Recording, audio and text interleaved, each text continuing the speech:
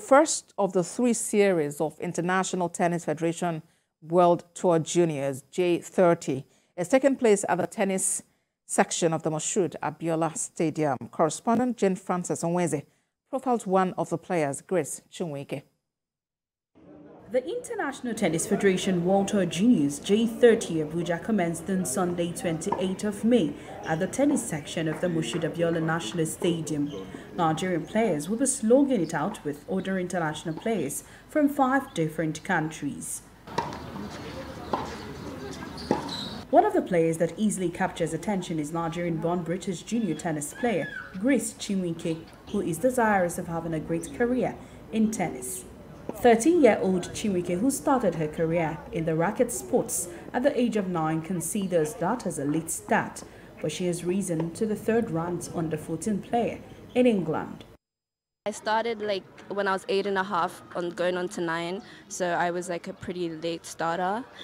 So it has been very tough because, especially from where I am in the UK, the competition's really tough, and it took some time for me to really break through, but with hard work and putting your mind into it, time, effort, and yeah, it's paid off, so yeah.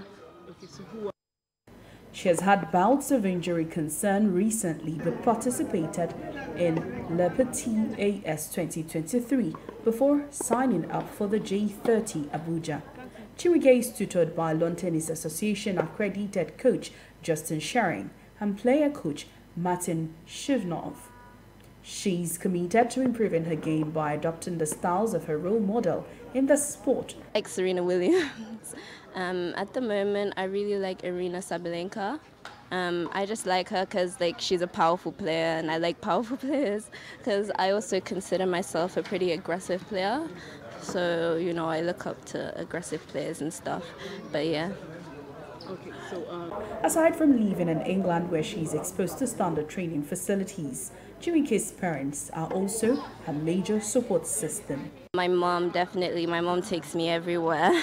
She's everywhere with me, Also my dad, just helps me mentally and stuff, and he's just always available and stuff. And I just call him up and tell him hey, I'm struggling with this, I'm nervous, and he just kind of mentally helps me. And then obviously the side of my mom, she's always with me. She takes me everywhere and stuff, so she helps me a lot with that, because also not a lot of parents would dedicate their whole life to this, and basically my mom has done that. I go training with her every day, and she takes me to tournaments and stuff, so I'm basically with my mom for the whole time.